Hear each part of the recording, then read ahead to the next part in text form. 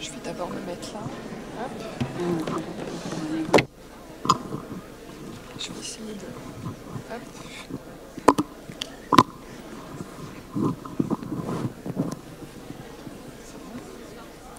Ça marche? Oui. Yes. It's working. That's good. Well, good evening to all of you, ladies and gentlemen, and thank you for being here for this debate that's entitled Is Democracy Soluble in the Internet? So what are the social media doing? How do we call them? And the use of data, does it have an impact on the political debate? So how can we actually get out of all of this? How can we avoid it? And so we're going to start by introducing Thomas Huchon, who's the director of the film. So he's the director of this film, The Unfair Game, and certainly everything but reassuring.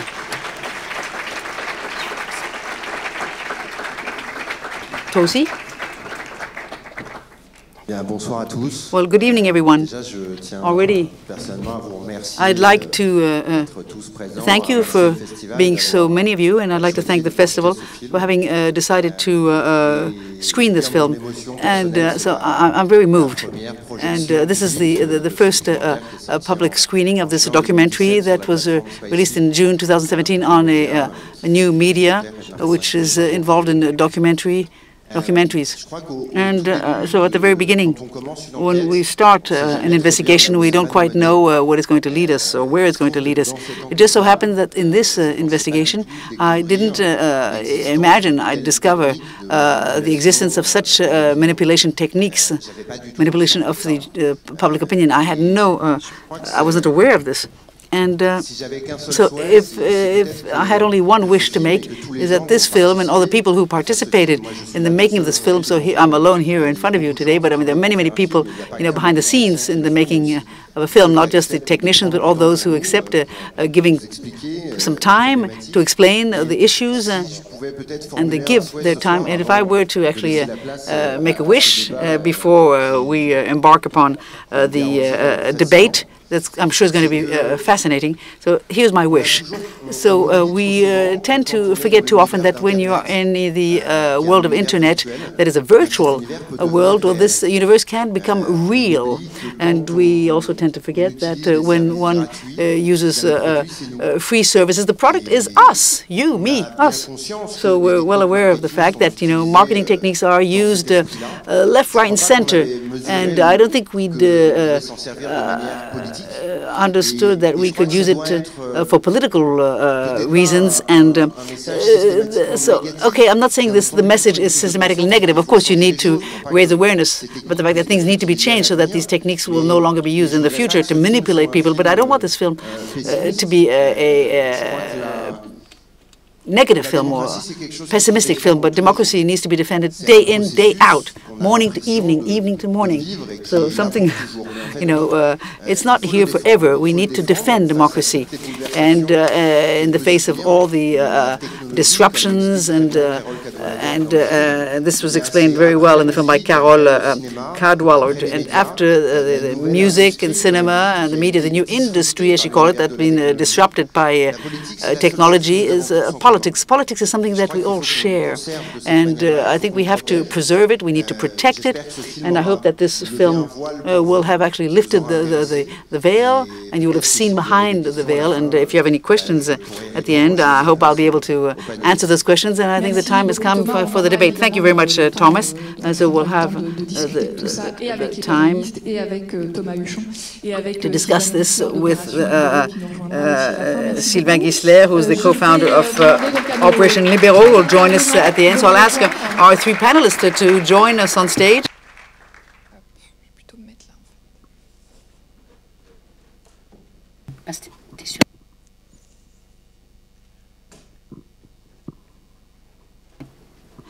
Donc par ordre d'apparition.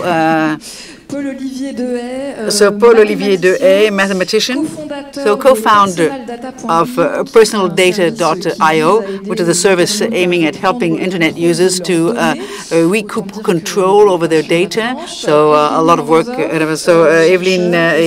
Evgeny Morozov is a writer and essay writer, author of the Net Delusion, and to my knowledge, did not have Non, the French. Il n'est pas traduit, mais qui abordait la question des. It wasn't translated into French, but it was about the use of technologies in authoritarian regimes, which is a counterpoint to the techno-optimistic approach, and another to solve everything click here, and that was translated into French. And then we have Ivan Krastev. He's a politologist, and he's a researcher at the Human Centers of Vienna and the director of the Center for Liberal Strategies of Sofia. So I'm going to start by asking you,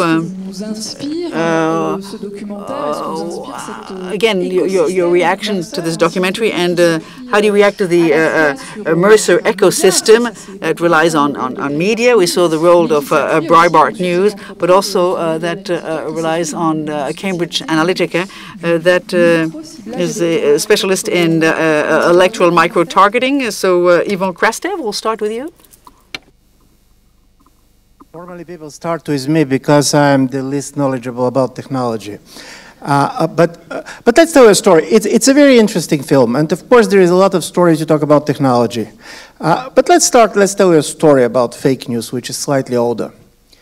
In 1924, 1 week before the parliamentary elections in Great Britain, one of the most important conservative tabloids published a letter which was basically allegedly the letter of the leader of the Communist International, Zinoviev. And this was basically a message to the communists within the Labour Party. A week later, you have the elections, and basically, the Labour Party lost.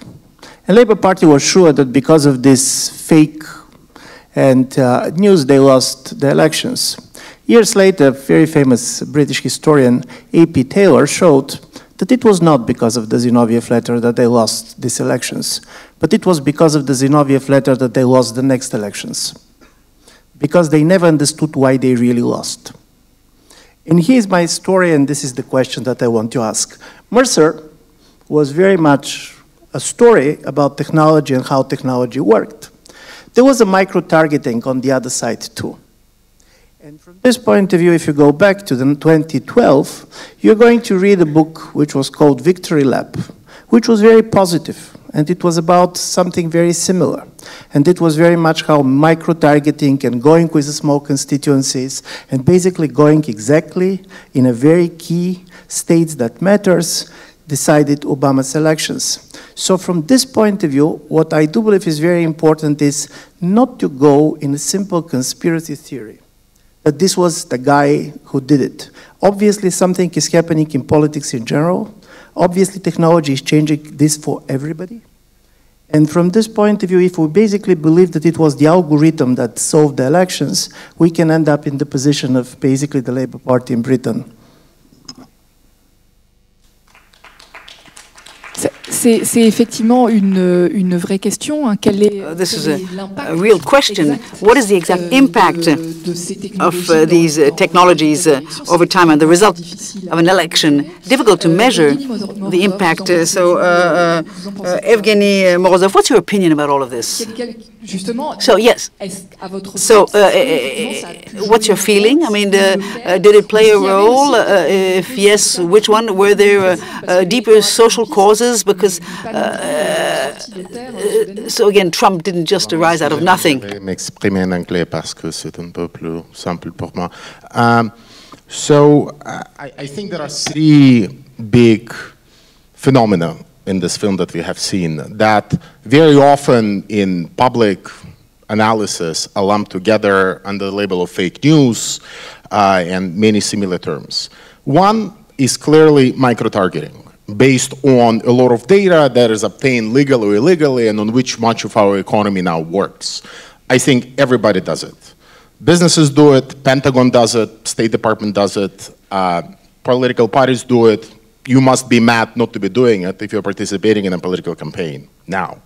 To what extent it's legal and illegal under American and European law, we can debate, but I think there is no point pointing finger at Trump and saying that you've done it, nobody else does it. Everybody does it. Then there is a second layer, and that second layer has to do with a lot of journalistic outlets that, while reporting on politicians who cut corners in making their political statements, cut corners as well.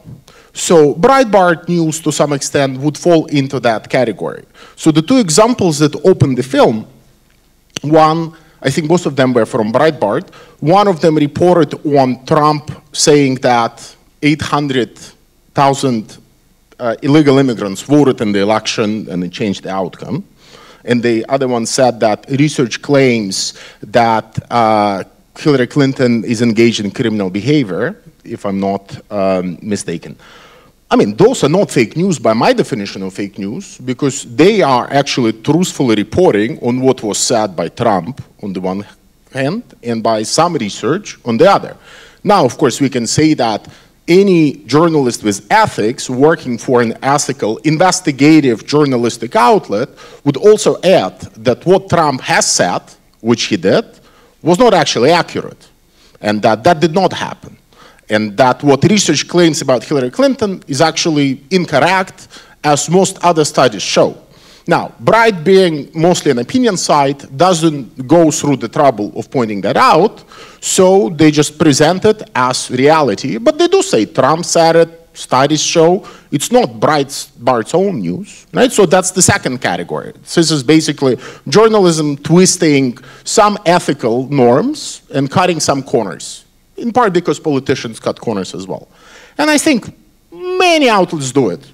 Trump is not solely responsible for it. There are outlets on left and right, pro-immigration, against immigration, pro-abortion, against abortion, who do that. I would not ascribe it just to the right-wing people. And then there is the third category, which is the outright manufacturing of fake news, which are stories that are intentionally manufactured to provide erroneous information in order to gain traffic and monetize it through advertising.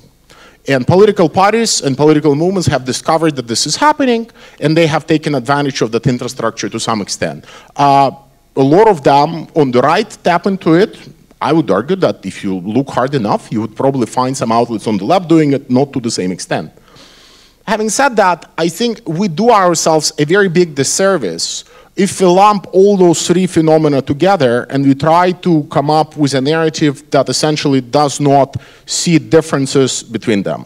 Because if you analyze them separately, analytically, you will see that for some of them, as I've said, a lot of actors are involved in them. It's not specific to Breitbart, not specific to Mercer, not specific to Trump.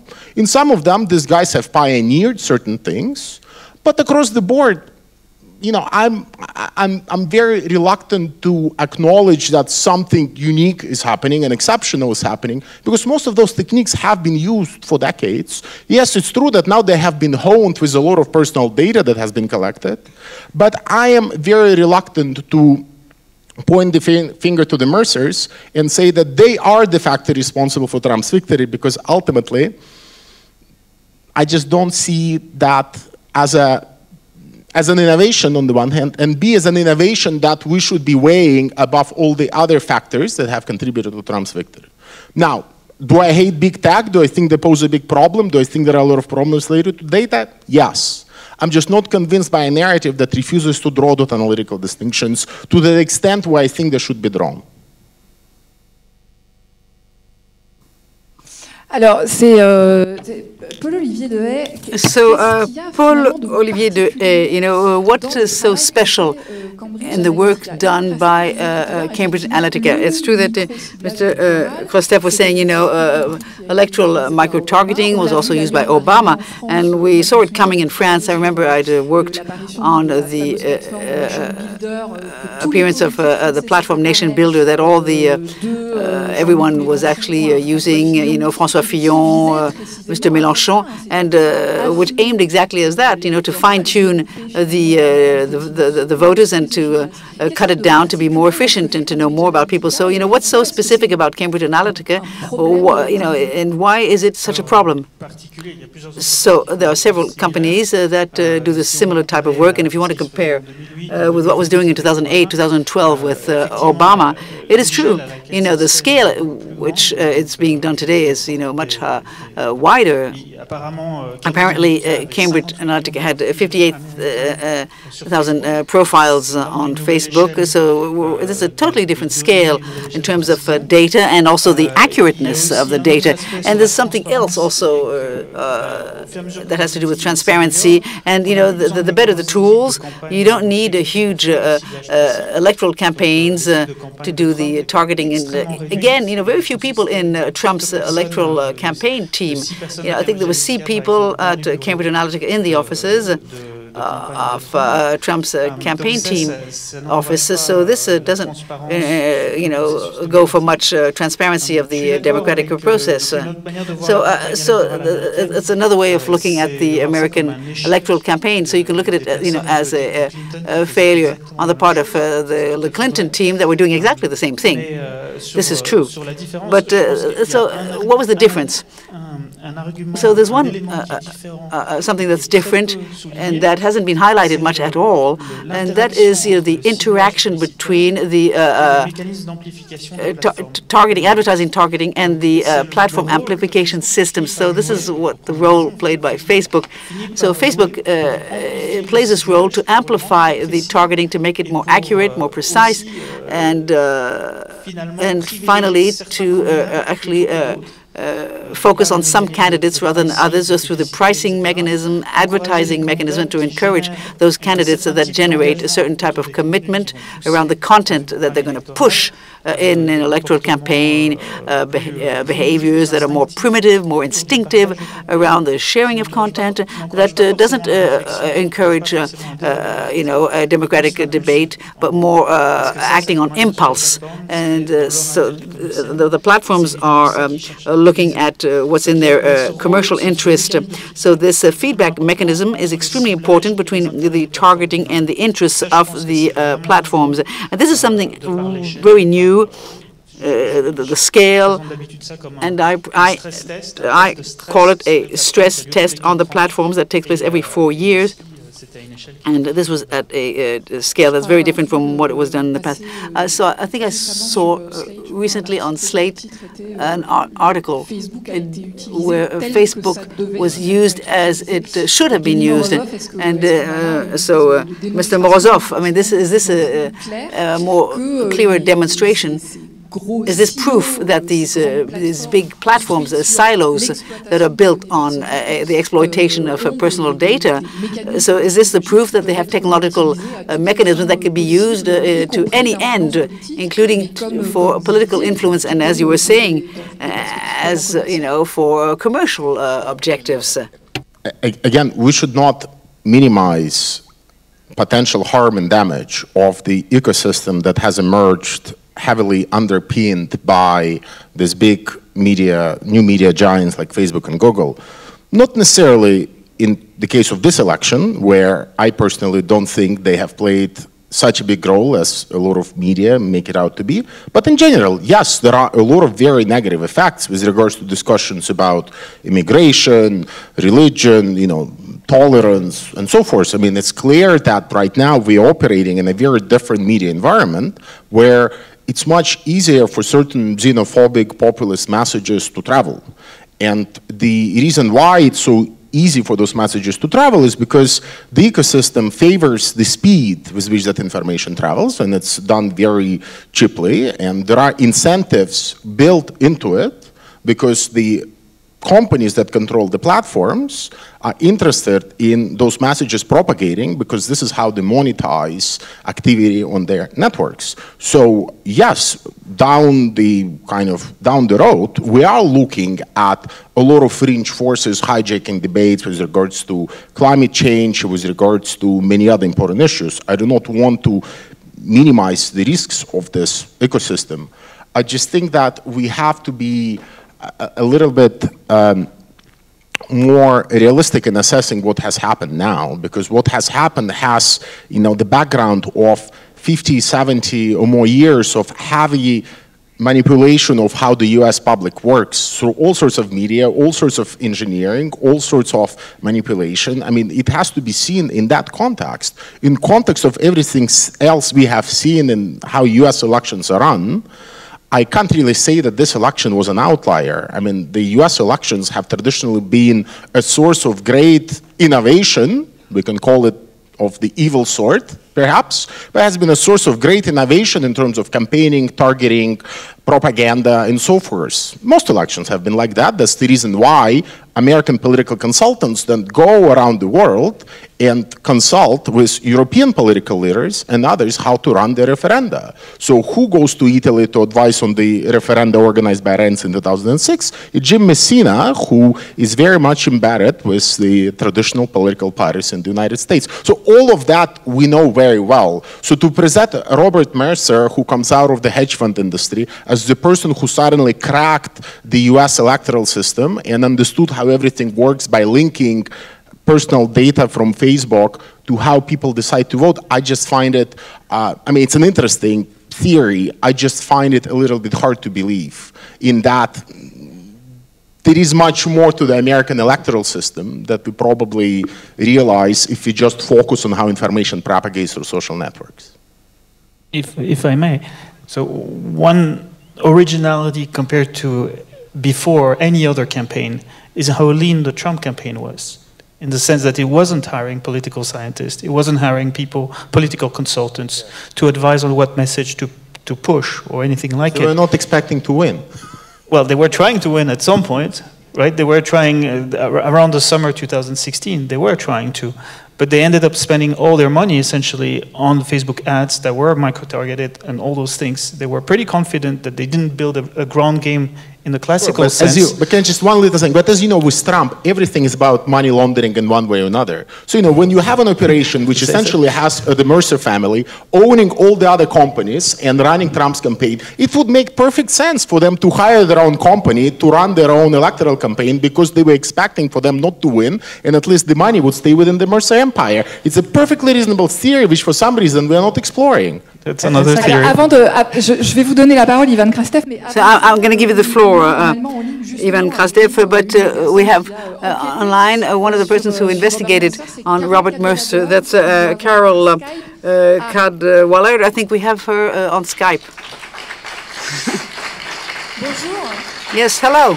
Hello, hi. Hello from London. Merci beaucoup.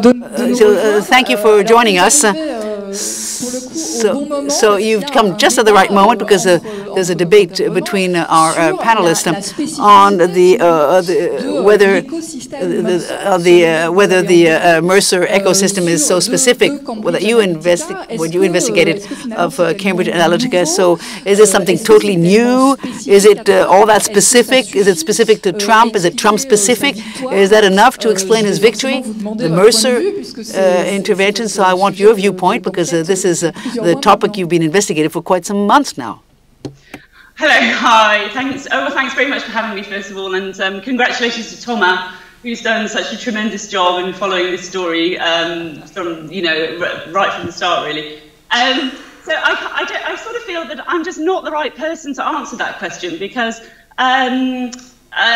there are people out there who know far more about the American political system than I do. But the thing I suppose I'd answer to the debate you were just having just then is the fact that it's just so difficult to know quite what the Trump campaign did with data and what was special about it, because we've just got no access to knowing what went on behind Facebook's closed walls. And that's the thing which sort of just strikes me listening to the very interesting debate that you're having there.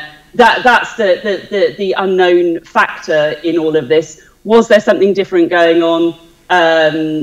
Was the platform being used in a very different way than has been used in other elections?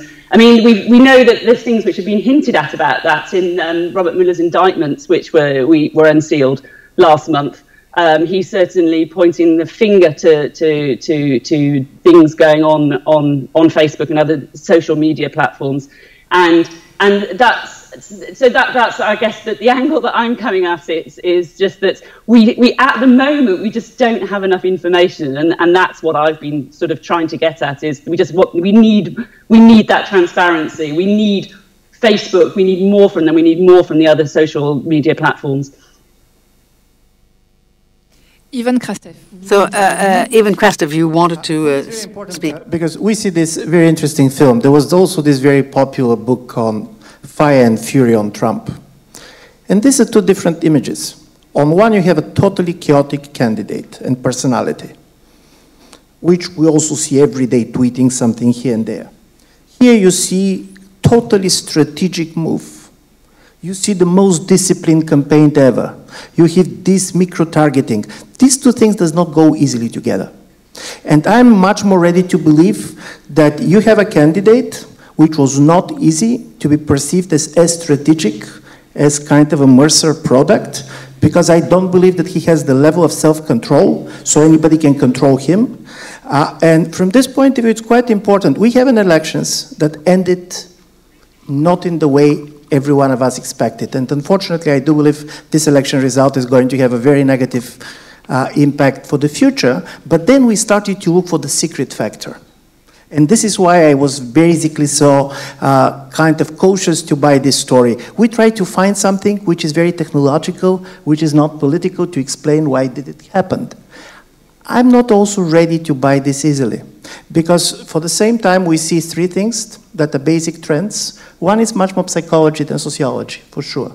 Secondly, we have big data, which starts to work, and to be honest, talking about technology and democracy, if you see how the Chinese are using big data in order to govern, to be honest, what Mercer is doing is not so pioneering. And thirdly, I do believe that this type of a problem is allowing us to also look back at certain things that we probably don't know about how democracy works. Because there is a famous book called Democracy for Realists by two of the leading American political scientists. And they're showing two things which for me is very important. Normally we believe that democracy is about representation. So people have their views, they have their issues, they have their positions, and they go to the candidate which is close to them. On the basis of basically all the data that they have for the last 100 years of the American democracy, they show that normally people do not have position on most of the issues that are discussed. As a result of it, it's very much identity politics. 30 years ago, when abortion was not a major issue in the American politics, basically the Democrat man and Republican voters man have a most similar position on abortion.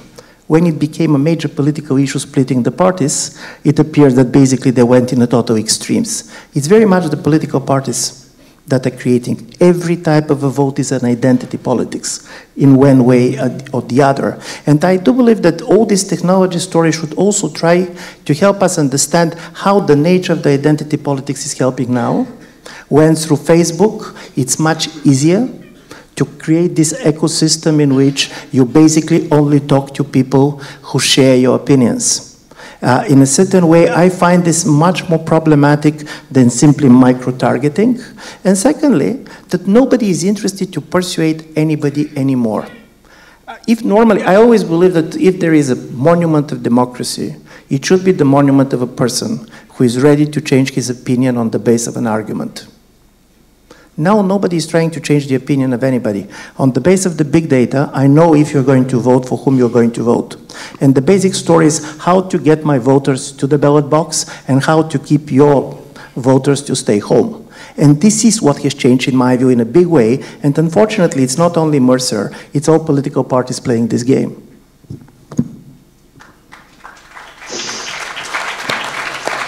Alors, du coup, ça m'amène à une question que j'ai envie de vous poser à tous les quatre. So this brings me to ask a question to you four. So at one point in time, Carole, you said internet disrupts democracy. So I'm going to ask all of you, so does internet disrupt democracy, or do the use of big data or social networks, does it actually make existing problems worse? What I mean that is the crisis of Western democracies, was well before Trump's victory. Are you going to me? Sorry.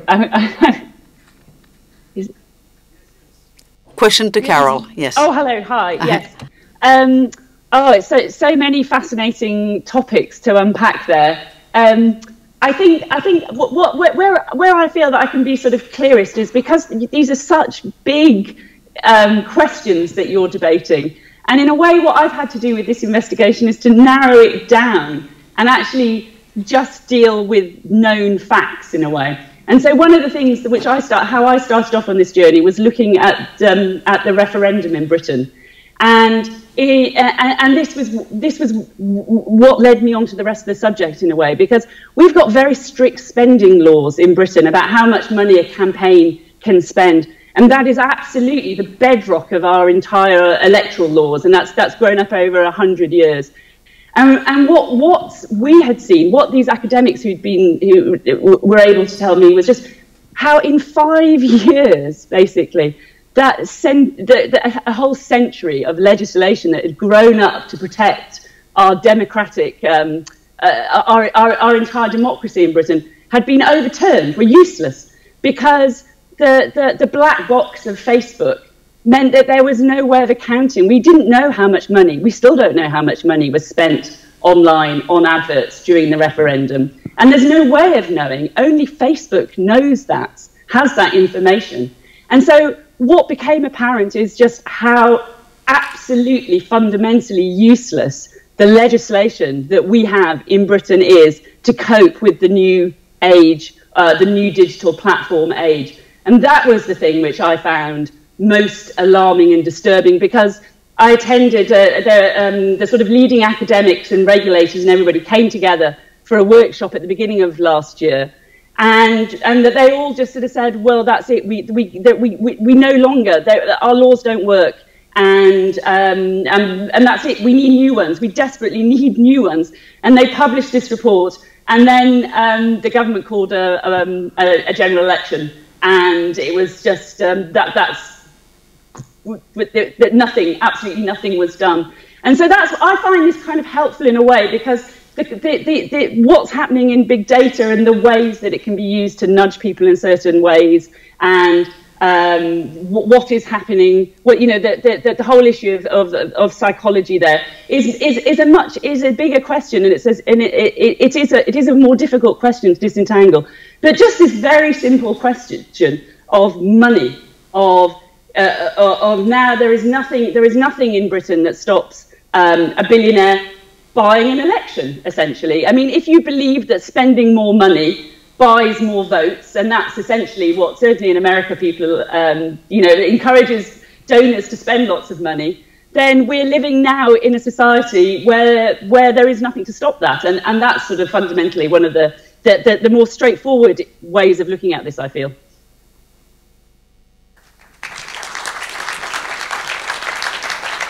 Evgeny Morozov, qu'on est en train de... So, Evgeny Morozov, I mean, are we losing control over the democratic process?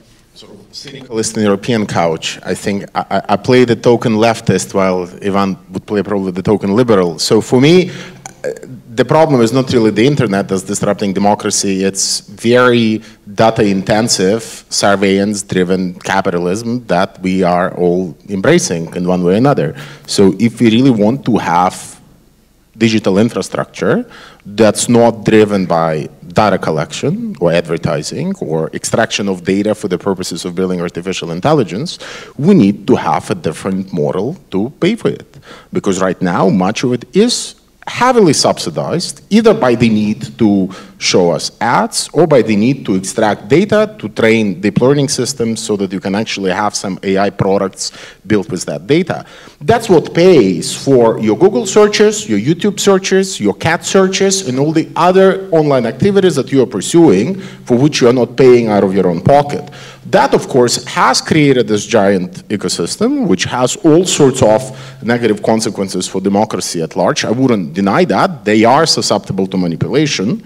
But I think we have to be very clear in pointing the finger. And the finger, for me, is not necessarily pointing to big money, even though it clearly has an outsized influence on the political process, but it's also pointing it to the kind of structural features of this new ecosystem that we have, which will only get worse. I mean, they will not get by any way, less susceptible to manipulation. And I'm just fearing that in pointing fingers to the Mercers or to the Russians or to somebody else, we almost avoid asking the bigger question as to, can we have an alternative ecosystem, can we have an alternative infrastructure, and by extension an alternative economy that does not just run on extracting and sucking out our data and turning it into something else, because it's that very infrastructure that then encourages those firms to monetize our eyeballs, make us click on more and more links, and make sure that we click on links that are actually more traffic intensive than the other links. So that, to me, is the real problem, and yes, I fear for the future if that model continues, but I'm afraid those discussions are mostly missing from the public debate, and we are focusing on finding the scapegoat, which can be very satisfying, and not pointing to broader structural forces at play here, which of course then would open up all sorts of very troubling questions, including for the Democrats in America. For Obama, who was the best friend of Silicon Valley, he would guest edit Wired magazine just before leaving office. He would go and shake hands with the CEOs of all the tech companies. They were the good guys for the Democrats, right? There are all sorts of skeletons in the closet that I think need to come out for people to have a really honest, faithful conversation about what is really going on. Yeah, I very much want to continue from here because there's three things. First of all, money in politics, is it a problem? It is a huge problem. But keep in mind, the Clinton campaign spent more money than Trump, and Stay campaign spent more money than Leave. So from this point of view, try to portray ourselves as the victims. This is what I don't like. Because obviously we have a bigger problem. And one of the bigger problems is the following. I was told by somebody that Eric Schmidt, who, as you know, the head of Google, was the major CEO of the Clinton campaign. And he was very frustrated after they lost, but he was frustrated that she lost, but he was even more frustrated while Silicon Valley got it wrong. And he cheered up when he understood about Cambridge Analytica, because it was at least one of them did it. And this is my story. The other story that everything is going to be very much about technologies and micro-targeting and so on, what is remaining out of the voter? For me, this is the question that we're asking. Where we stand in all this? To what extent you're going to have a free individual who is making choices, and these choices can be right or wrong, but it's going to be my choices. And of course, many of the things that we're seeing are not new. Listen, being Bulgarian, to tell me that politics is run by rumors, this was how it was run. To say that you're not trusting the media, we have never been trusting the media for a very long time. So from this point of view, obviously we're touching on something much more important. Certain type of an important collective identities that were helping us to do things is disappearing. And I do believe this is the question about how democracy is possible under these conditions, what you're going to do, for example, with technological infrastructure and so on. This is the question, because otherwise we can go very much to replicate what the right is doing, creating an ecosphere, because they're going to have 5 films like this. You're going to basically replace Mercer with Soros, and you're going to explain if Hillary Clinton was going to win. This is basically what I do believe is going to be the right type of discussions, and this is why at least I'm pushing on this. Obviously, we're facing a problem which goes bigger than one kind of a successful micro-targeting or one kind of a strange, speaking 1 hour per month billionaire putting money in something. Mais c'est peut-être d'ailleurs la question. Perhaps this is the main question that's raised by micro-targeting.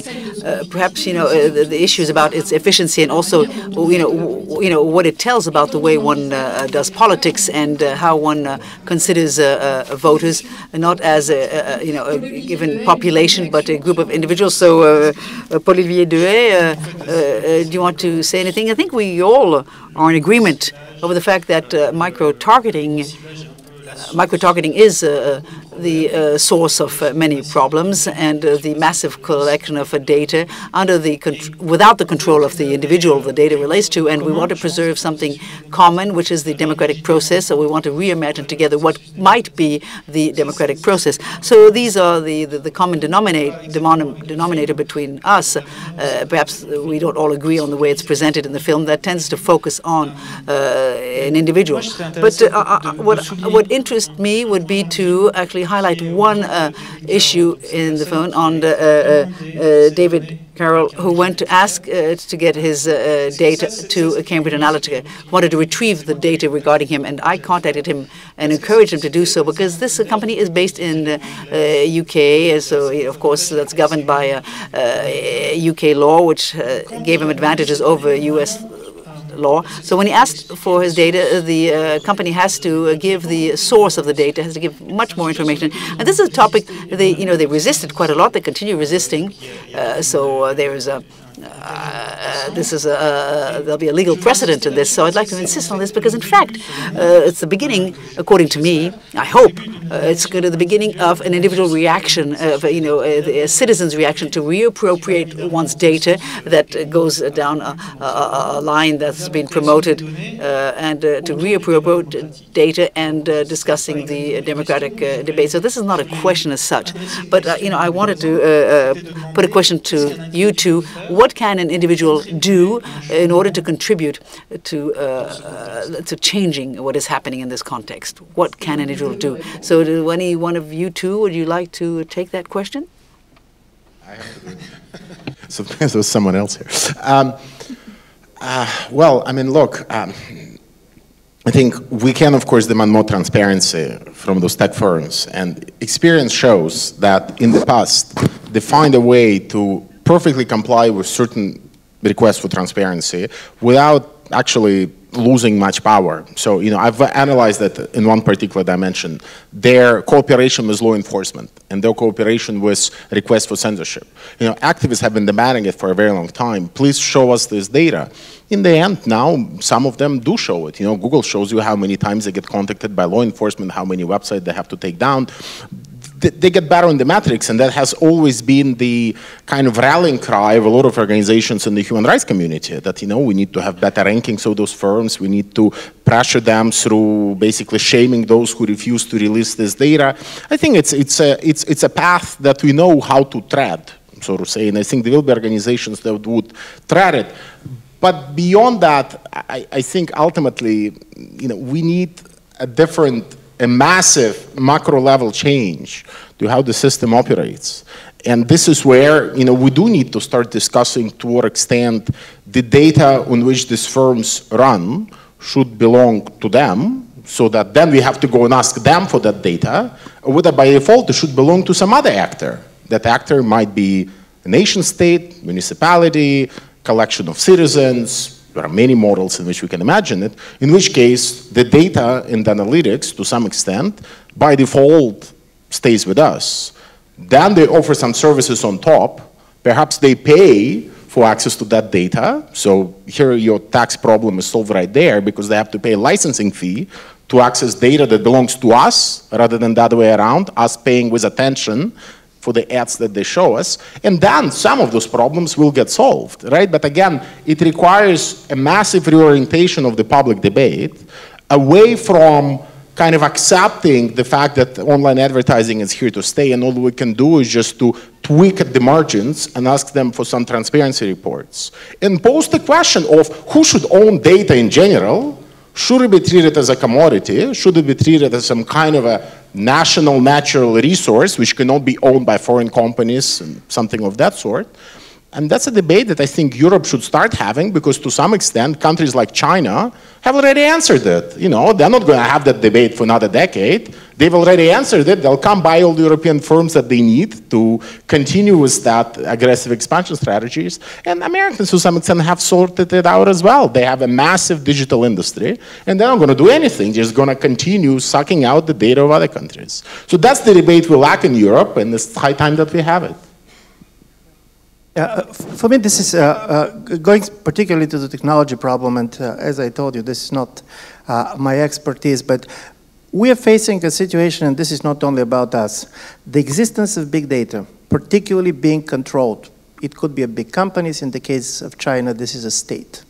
This is changing very much the dynamic between democracy and authoritarianism.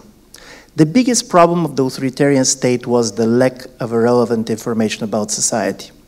You're creating a huge police state system in order basically to get an information on the people. Listen, we're living in the world that nobody needs political informants anymore. We're informing on ourselves on a daily basis. You're reporting where you have been, what you have paid, what you have bought, all this information, and this is a true information.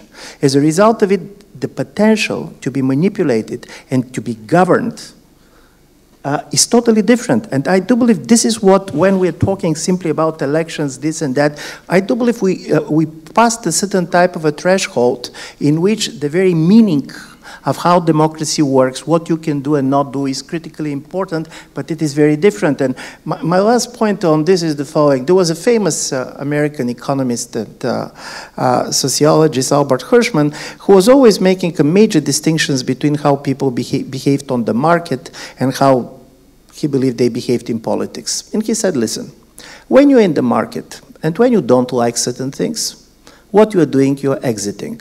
If you basically don't like certain type of a product, you're not going to start writing letters to the producers in order to change the quality. You're going to buy a new one. But he said on the field of politics, there are certain things that are so important for us that it's not easy to exit.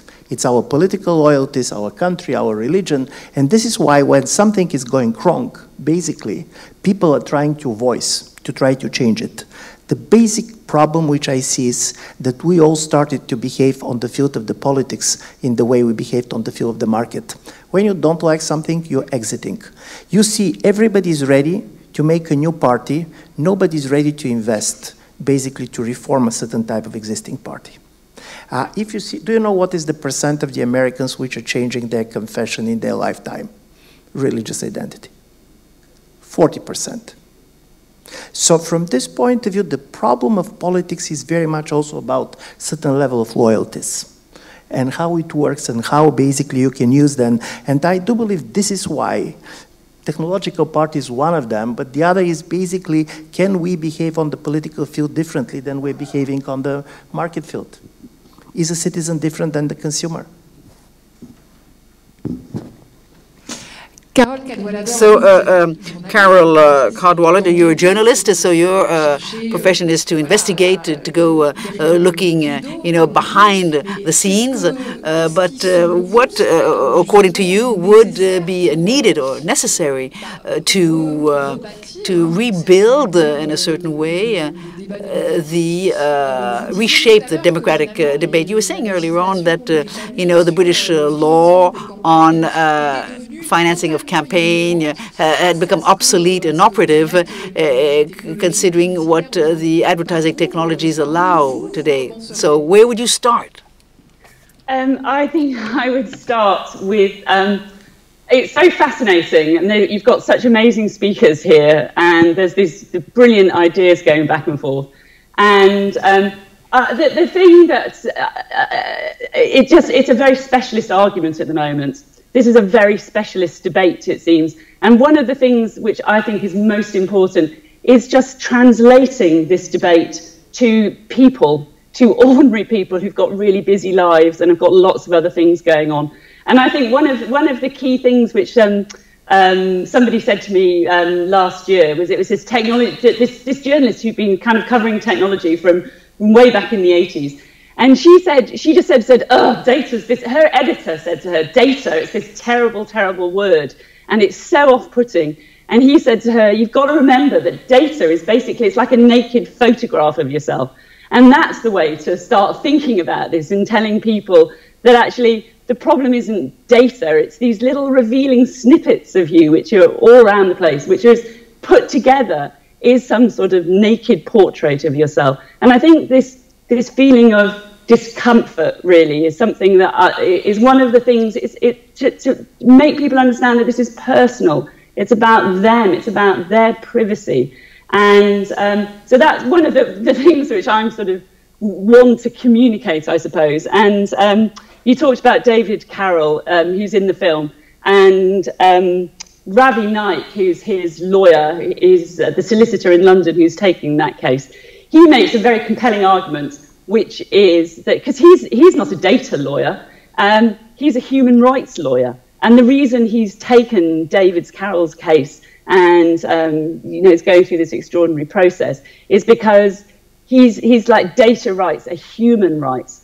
And that's the sort of thing that I want to inject into this. There's just this very basic thing that it's about ordinary people, and it's about our ordinary lives and just the bits of ourselves which we don't want harvested by billionaires to use in whichever way. And so that, for me, it's a communication issue is at the heart of this in many ways.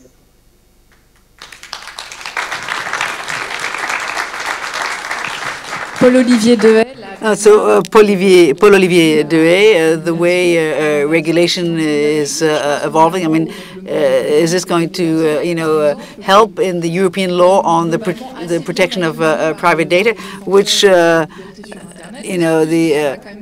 people, are very much in favor of, because it's going to actually help protect people's privacy on the internet and internet users. So it'll also, these laws will be there also to sanction those companies that use data without respecting the users' rights. So the new European regulation 2018 that gives a little bit more rights to individuals, but there's also behind it, it promises to be implemented more seriously than the previous rules that have been enacted. So there's not a huge change in terms of the law, but more in terms of its implementation.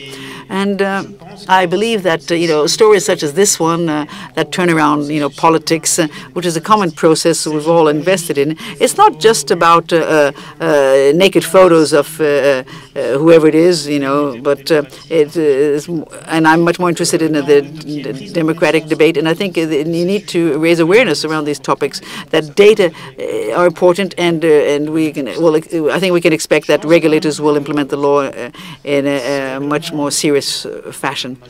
So my startup is working in this very field. So we are really thinking about the implications of these laws. There are very perverse effects that are probable. So what's important is to have a collective awareness.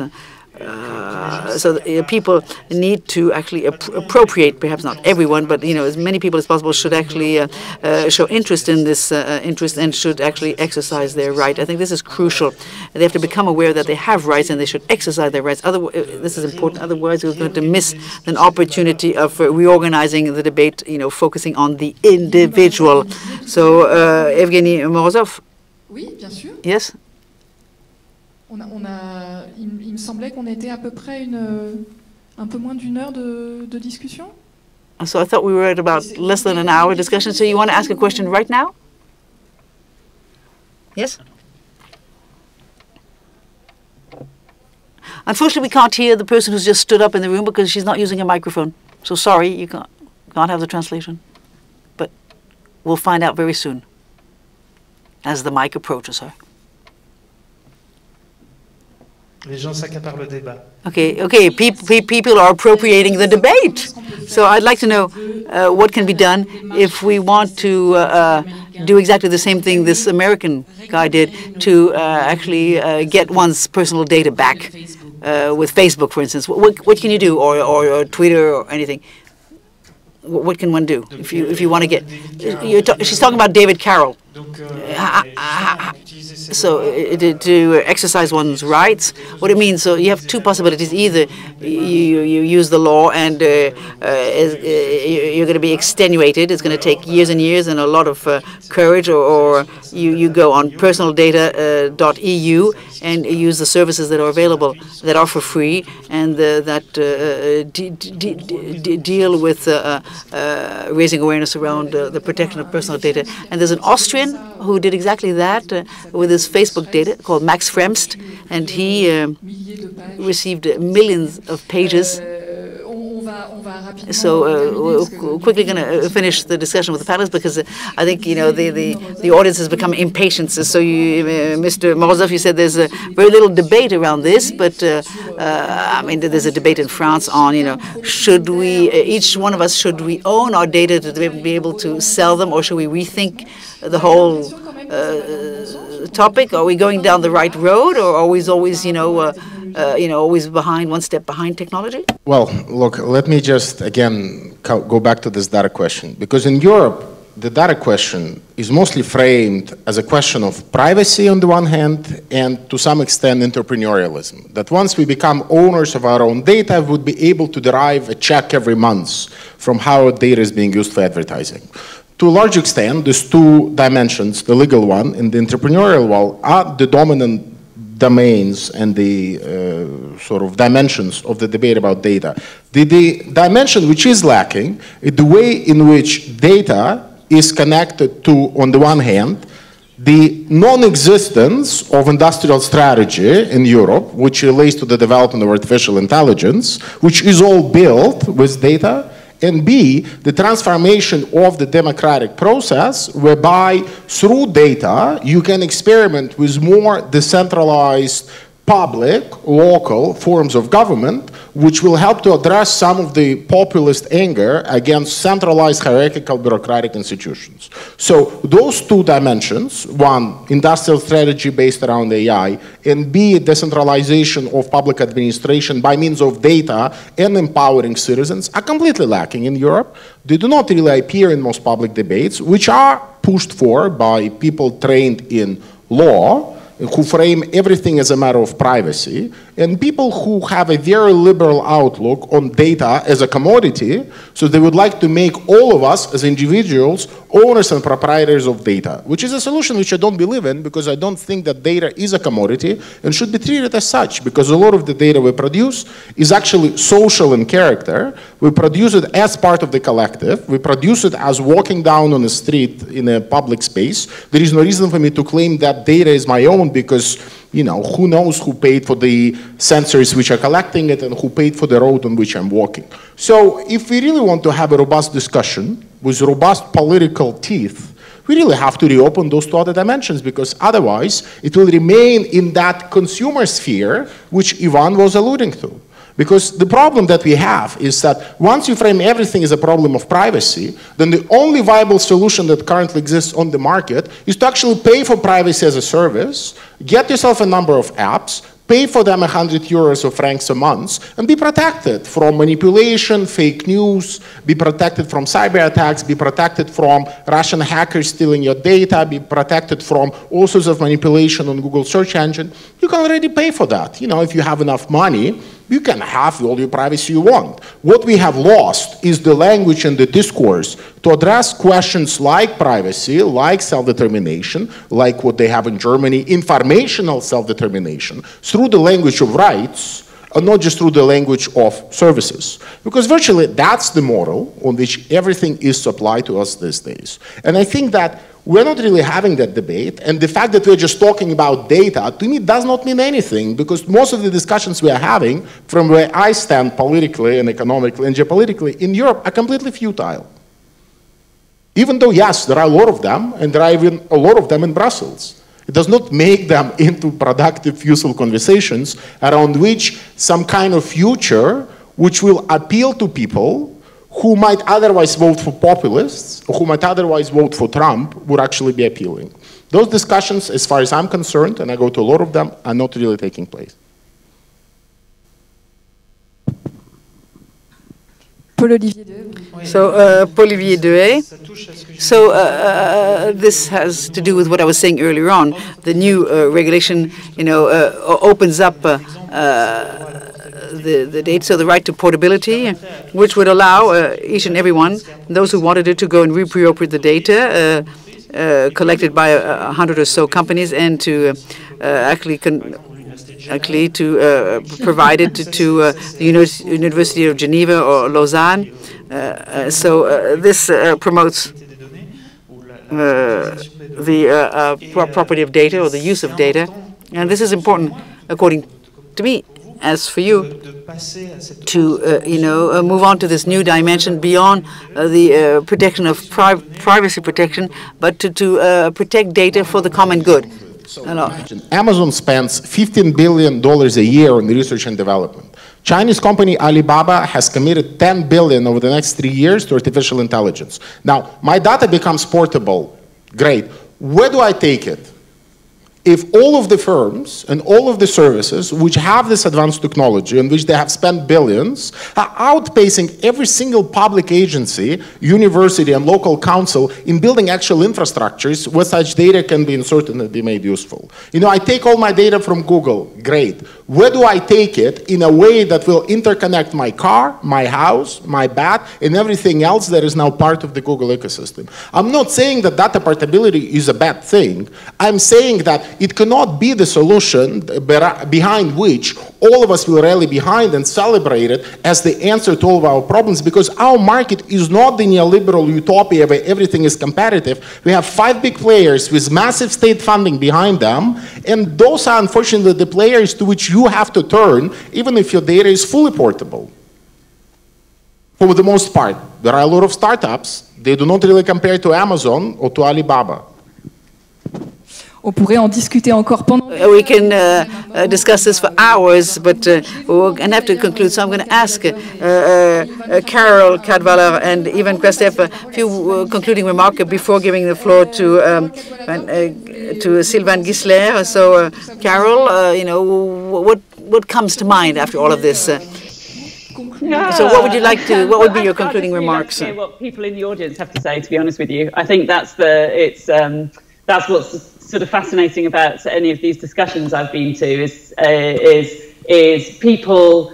We just need more voices in this debate. That's one of the key things, I think. When I started out on this, it was very much technology was written about by technology journalists, and it was technologists who spoke about technology, and people in Silicon Valley who spoke about technology. And one of the really, really key things I've learned is we just need more people from completely different backgrounds looking at these subjects in different ways. So I have these fascinating discussions with people from all over the kind of academic spectrum. And I love the perspective they bring, which is completely different. So having a philosopher, you know, interested in these issues, having an anthropologist, having somebody who's an ethnographer.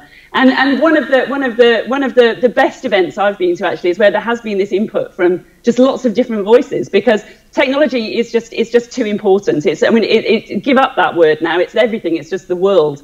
And we've all got to be sort of thinking about this and talking about it and bringing in people from all sorts of different areas. Sorry, I'm going on now, but you get my point.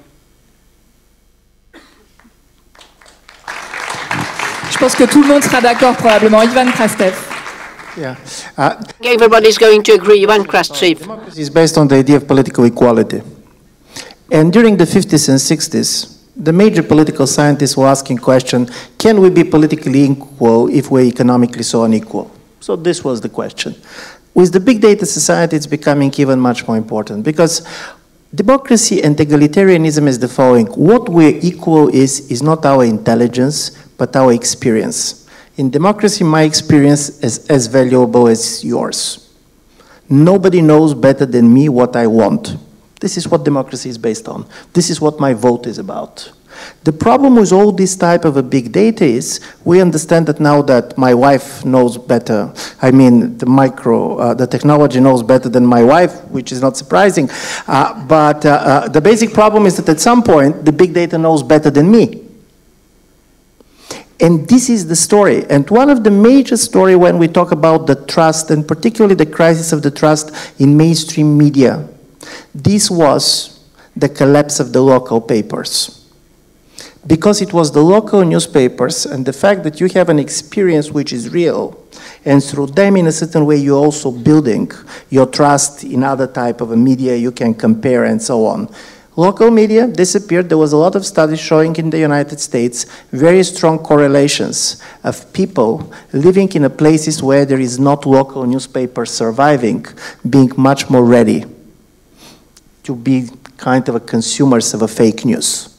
And in my view, how to make our real life experience matter in taking political decisions. This is critically important. Otherwise, there is technology, there is a legal story, there is others. But we're empowering ourselves by making our kind of a real life experiencing matter. And from this point, doing things. This is why when people go on the street, when they go to protest, when they go to do something with their bodies and not simply clicking, this is changing politics much more. And this is why basically some of these technologies does not work in the way they normally work on the elections.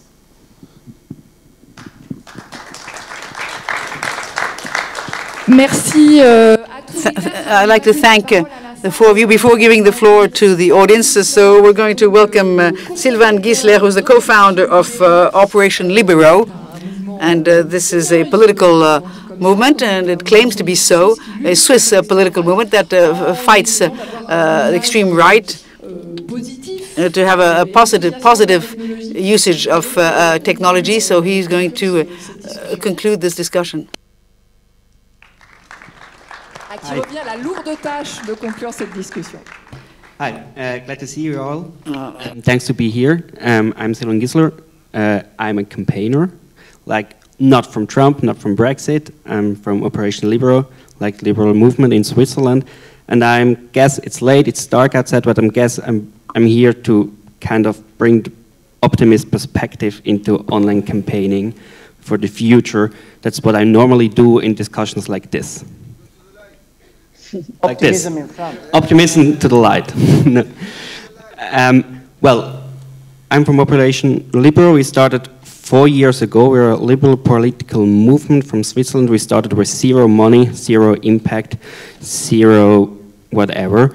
And now we're here. We fought in votations against mostly right-wing populists, and we won 5 times. We fought 5 times. We won 5 times, and we're now completely crowdfunded. We have a great community. We have even a group here in Geneva who's supporting us, who does a great job in campaigning as well. And, well, all this wouldn't have happened without the internet, without the technology which gave us tools to make campaigning on a level without money, or without money at the beginning. So I think this is the positive perspective I want to bring in. I think political campaign and online campaigning and the internet gives lots of opportunities to do this.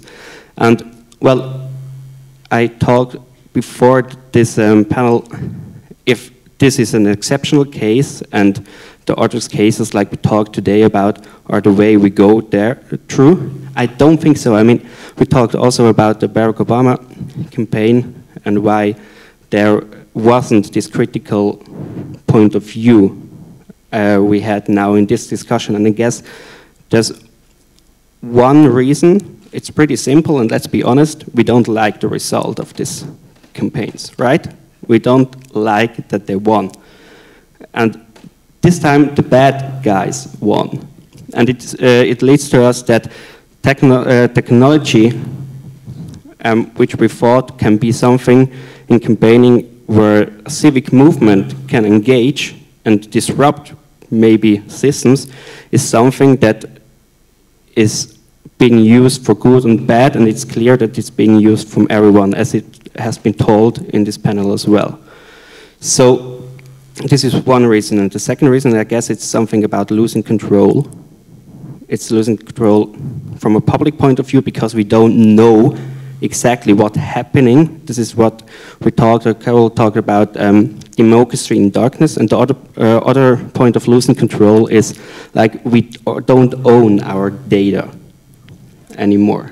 So this is what we talk also about, that we aren't owners of our data anymore. So there's 2 types of losing control, and I think this all leads to a certain criticism of new technologies, and I think this is right. It also leads to a mistrust of what's going to happen. And 1.5 weeks ago, we had a votation in Switzerland where the initiative wanted to shut down the public media. And there have been polls. 1 week before the votation, the poll said, well, the initiative is going to end with 60% no voters. So it was pretty clear that the initiative won't succeed. But there have been a lot of people who said, I don't believe it. I think something's going on in the underground. There's maybe some dark posts. We don't know what happens. And I think this is something which is important, and I want to bring in here, like this mistrust that in the political system, and this mistrust in campaigning, and the thinking that there's something like black magic somewhere. And I think I told them then, well, I'm a campaigner, and they're completely overrating my job. It's completely overrated. I guess it's not about magic, and I think this is important also for the discussion. Like, it's, of course, it's about technology, it's about tools, it's about how effective are they. We don't know yet exactly how effective they were. We know that there have been an impact, and Trump at Brexit and whatever, but it's not dark magic, it's not Sauron, it's not Gandalf the White, it's not Harry Potter, and it's not Lord Voldemort. It's just, there are tools and it's technicians, and we have to deal with it, and I guess we can deal with it in good or in bad manners. And so it's just an appeal to take back control, to just like make a citation of Brexit campaign. We can take back control in kind of that we can have to deal with this situation. We can also, like civic movements, can use these tools, and we can, like, when there are fake news, for example, then let's fight them. We can, for Operation Libero, we have online warriors who go out there and fight against fake news. So we had built a tool against the other tool. So I think this is kind of a way to go in taking back control as much as we can. That's it. Merci beaucoup. Thank you very much. So now the audience has the floor. So you can address your question to any of the panelists, or to Sylvain Gisler, or Mr. Thomas Huchon, who's in the room, and Carole, of course, yes. And she's still with us. Carole, hi.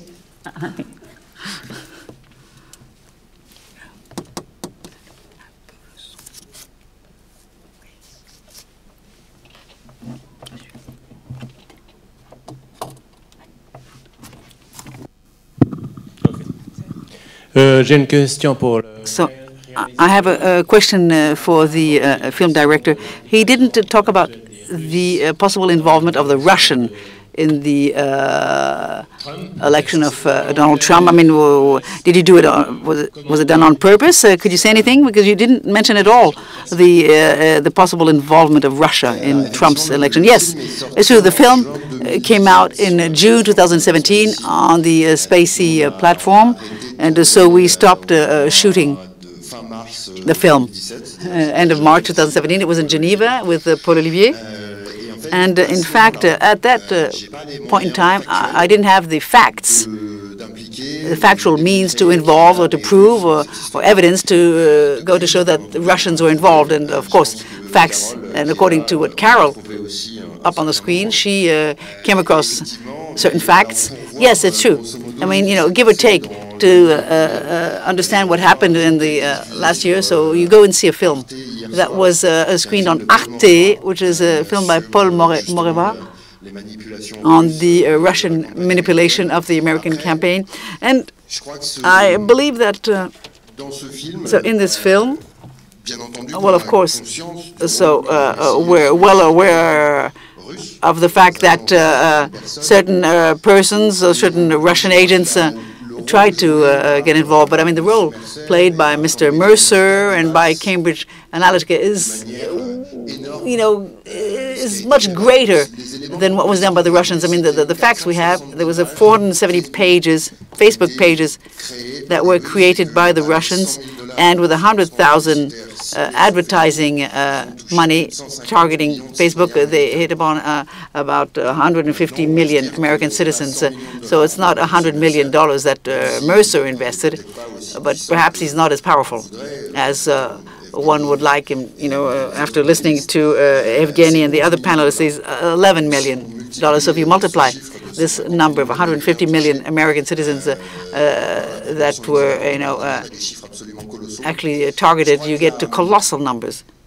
So back to what Sylvain was saying a few minutes ago. Well, of course, the results of the elections, we're not happy with them, but we're unhappy with him, not because we're left or right. It's because it brings to power people who are authoritarian and who don't respect democracy. And at the end of the day, I think what's fundamental in all of this is it's the personality of the candidates that's troublesome. But, I personally, I'm against tools. And I would have been against these tools. And I criticized Bernie Sanders' tools, who was using them. And as the candidate, I felt the closest to. But being an American citizen, I may have voted for Bernie Sanders, but I was against the fact that he was using the same tools. So it's not so much about the usage, but it's the tool. So it's in relation to this that there's a lot at stake today. So other questions? Yes. Ooh, lots of hands raised. It's working.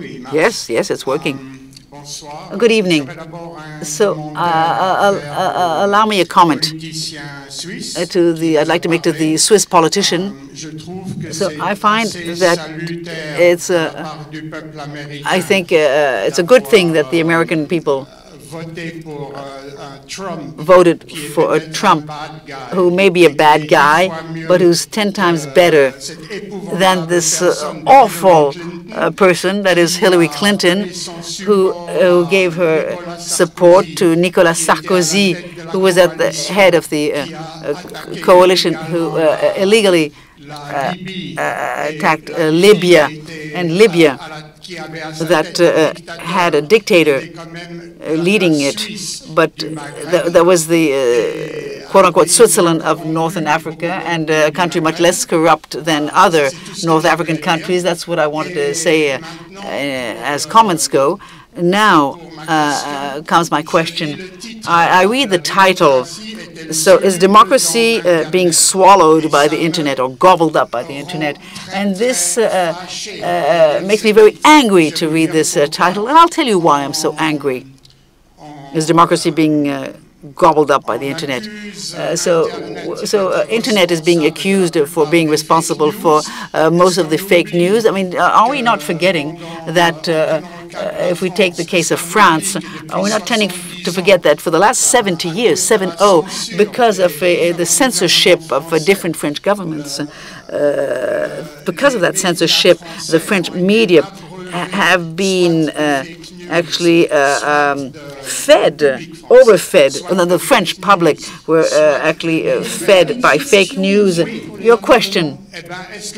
So don't you believe that since internet has existed, it's the first time since humanity has walked on Earth that people can look for news by actually avoiding the governments. The governments, all they do is to censor information. So nobody said internet was responsible for fake news, and fake news is actually manufactured by human beings. I don't know if anyone wants to take that question. I just want to clarify something. You have the right to your opinions, sir, and it's good for you to express them. So the American people didn't choose Donald Trump. The Americans voted for Hillary Clinton, even if it was a very bad candidate, but it's 3 million votes ahead of Trump. So we need to understand the fact that it has happened that candidates that have less votes from a national standpoint, lose the elections. I mean, okay, we're still waiting for the counts. When George Bush, he has 250, 300,000 votes behind his adversary. So the proportion is 10 twofolds. So again, considering that, so the American people did not vote for Donald Trump. It is not true. It's a fake news. So, okay, I'd like to respond. I think internet really offers, to go down your road, offers the possibility to each and everyone to access more and more information that it ever has, he or she has ever been able to do. I can, pull out my phone, you can ask me a question, in about 1 minute's time I can give you the answer to that question.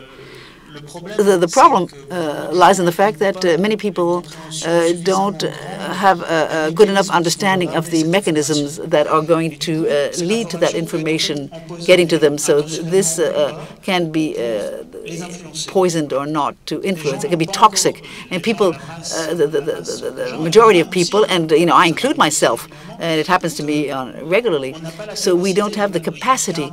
And there's a problem on the origin, the traceability, the source of the information.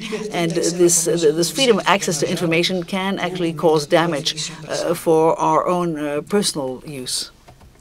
Can I add something also?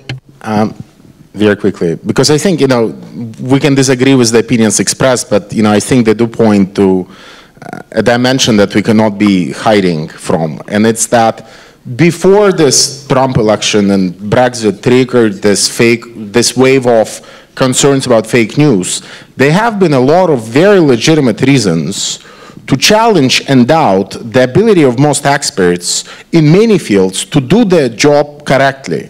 We have seen it throughout the last decade or last 2 decades. Journalists, and especially American journalists, who dragged the entire country and many others into a war over a non-existing premise in the Middle East.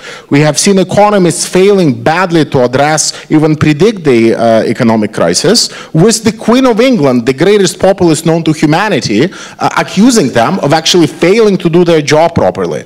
We have a lot of people being very angry at politicians for being corrupt and having all sorts of corrupt deals with the companies, lobbyists, and many other institutional groups. We cannot be hiding from that by pretending that it's just Putin or Russia Today or Facebook or the Mercers who are driving all this discontent with those experts. This discontent is real and it has a base in actual reality. And I think that we have to understand that this is something that is happening, and we cannot just be pretending that any legitimate questioning of journalistic, political, economic, or any other kind of expertise is just an expression of mad populism and people influenced and brainwashed by ads they see online. Because this is not the case. That anger is real, and that anger has to do with the actual reality that people experience as they go about living their lives. And I think that it's the elites, many of them in the media, who keep living in that bubble, thinking that our democracy functions perfectly,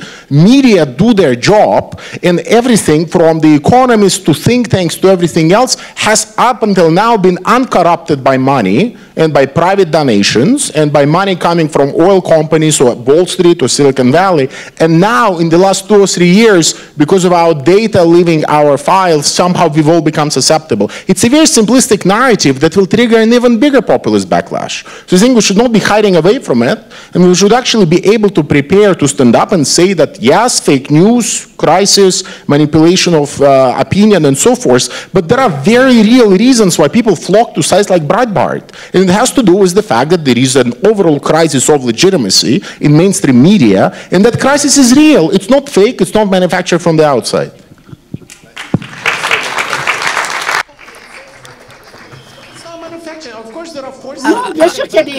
But you cannot be denying that that anger has been brewing for many people for decades. It's not the manufacturing of fake news or Facebook. No, but I totally agree with what you said, but we cannot say that there is not... I totally agree with what you say, Evgeny. I totally agree. There is a real problem with legitimacy. But this does not put away the fact that there are real manipulators of our mind that put billions of dollars into this and work creating fake news, creating fake content, creating conspiracy theories, anti-Semitic thing, racist stuff. And these people are funded, they are a lot of money, and they are doing this job. So I totally agree with you. But on the other side, there's also the bad guys doing the bad job. Sure. But, calling them bad guys is so simplistic because most of those bad guys are the people we elect. You've seen in your own film that most of Cambridge Analytica contracts come from NATO, British government, and many other government organizations. Those are not bad guys, those are people we elect.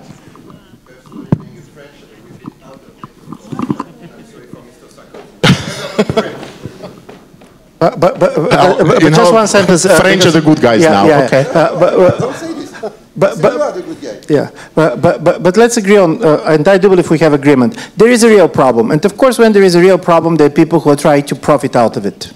The problem is on what you're going to focus. One is basically to say what happened was simply the conspiracy, vast conspiracy, as one presidential candidate used to say, and if there was no Mercer, our democracy is going to function normally. This is where basically our disagreement comes.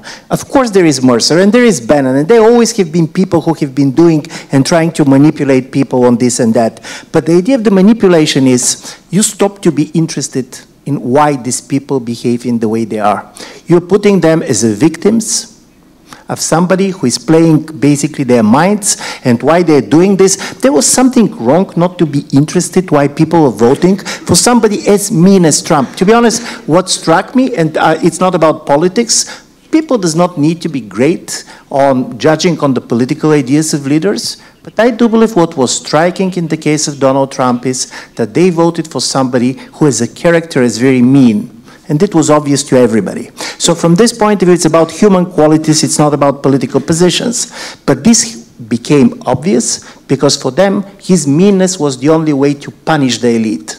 You entered up with a democracy in which the most important is to punish the other side to suffer, to be hurt. And this is, you're going to vote for the ugliest, for the most awful, and this is what you like in him. Oula, alors là, du coup, il y a plein de... Wow, lots of hands being raised. Okay, so as I have the mic, I'll ask the next question. So sorry, so I'd like to thank all the panelists for this very, very interesting debate, and I'm going to try and keep it short. So behind everything you've said on big data, it seems to me that there are a lot of questions that have to do with moralities, and there's also an overlapping issue, and that is political communication seen as a whole. So in this field, which is very vast, you said it yourself, this is an area that is not static, it's growing, it's evolving. I mean, micro-targeting was one of them, but there are other negative things that have been attributed to the 2016 campaign. The level of everything was very negative during the campaign. You talked about Trump being mean. So here's my question. Behind these issues that have to do with big data, moral intuition, and the negative side of things, I mean, that was in the media debate, isn't there the question on how do you approach political communication in the American people and even in the European societies as a whole? So who wants to have a go at answering this?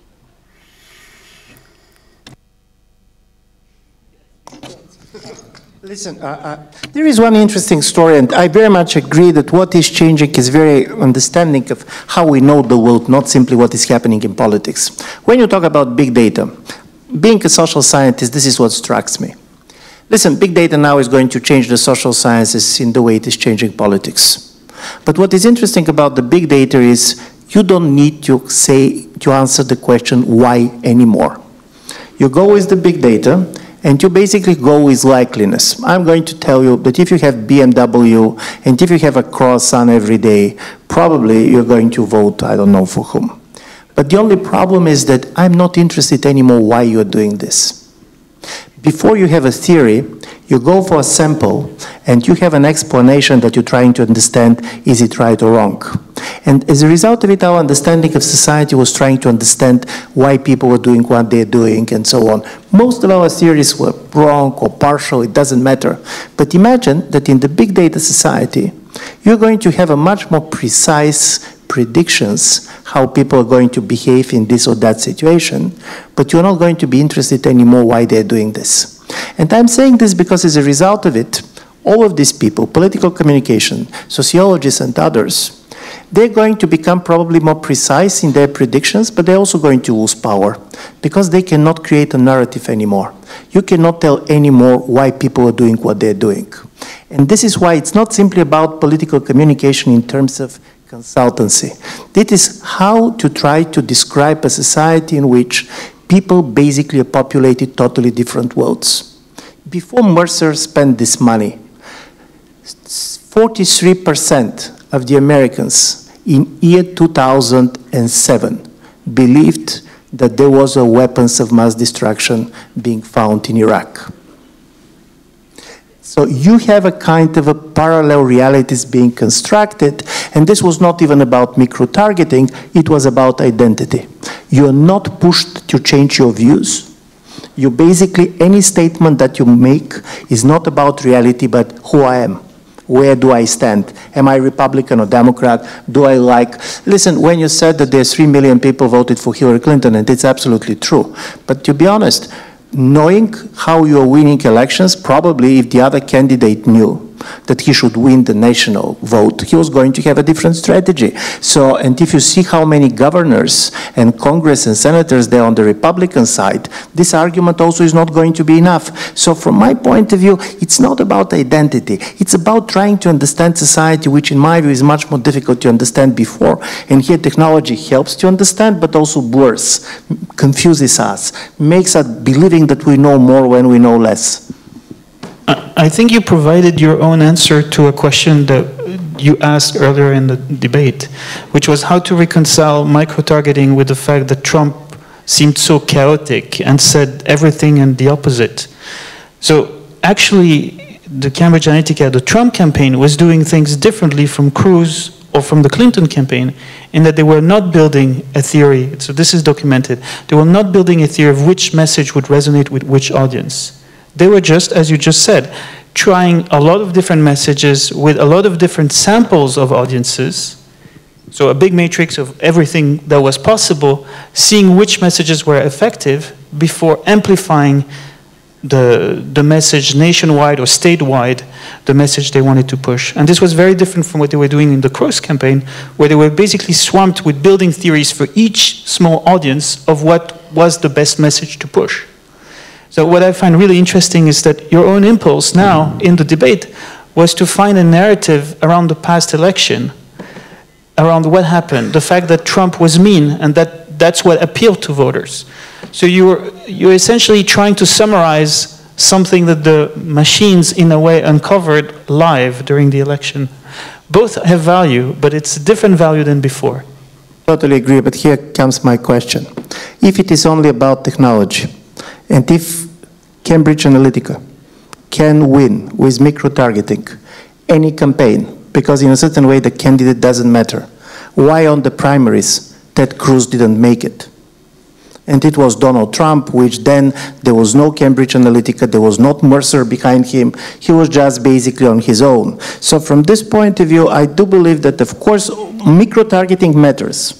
And to be honest, I do believe that the way the political consultants see democracy is an important way of how it functions, but it should not be the only way we try to understand what is happening.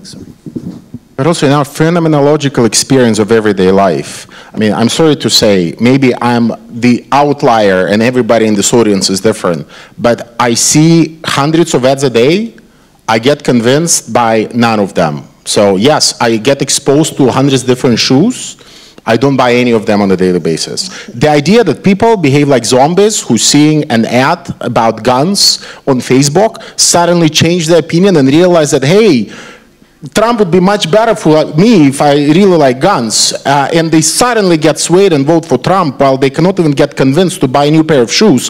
I just find it treating people like a bunch of idiot algorithmic zombies. It's like it's a model of politics that reduces people to automatons. That is much worse than whatever these people at Cambridge Analytica are doing. Like, I don't see it in daily life happening. Sorry, like, I don't know, maybe all of you get swayed by these ads, but the kind of narrative of politics we are building that people are just a bunch of of idiots who see a map and realize that Clinton stands on one side, Trump stands on another, and they never knew before where they actually stand. That, you know, they thought maybe Trump would be the best cosmopolitan, protecting the rights of refugees and banning guns and, you know, defending, I don't know, the immigrants. Like, whoever thought that in America? If you watch Fox News and CNN, which is what Americans do, by and large, they all know where those candidates stand on most issues. I mean, yes, it's all important, but let's not actually get away from reality, which is that most Americans get their political views formed on Fox News, MSNBC, and CNN. I agree, but on the micro-targeting, I missed one element that was also different from the previous campaigns, is what they were optimizing for. So, of course, you cannot tell, I'm optimizing for the number of votes I'll collect. But they were optimizing like any marketer would do. That's what they were doing on the Trump side, not the Clinton side, for retweets, reshares, likes, comments, very basic things on a platform. Exactly the signals that the platform picks on to decide what content people engage with, what other people like the initial ones are likely to engage as well. So there's this amplification effect that's based precisely on the signals that the Trump campaign was trying to optimize. So we were saying earlier, Facebook was only used the way it was supposed to be used. That's exactly true. And that wasn't the case by the Clinton campaign. They were definitely not doing that. There was definitely difference in the way they were using the Facebook platform between the two campaigns. Okay, I mean, you know, we're coming close to the end. It's already 11:30 p.m. So let's just take one last short question with an answer that I hope will also be short. So the mic is here. So whilst I was listening to the debate and after watching the film, I thought of something that may seem completely out of sync, is the telegraph. There's a metaphor that says, you know, the wire that sings. I was wondering if the internet was the network that enchants, but what is the enchantment about? Because this enchantment through the democratic model that seduces us, and I hope will keep seducing us for many years.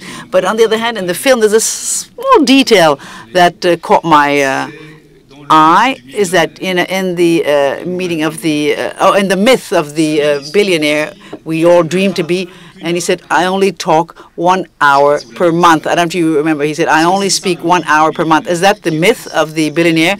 Who, meaning, you know, he doesn't speak, so there's no more, if you don't speak out, there's no more democracy there. That's all I wanted to say. So, I'm not sure that you require an answer, but thank you for making that comment. Yes, it's true. You know, this character actually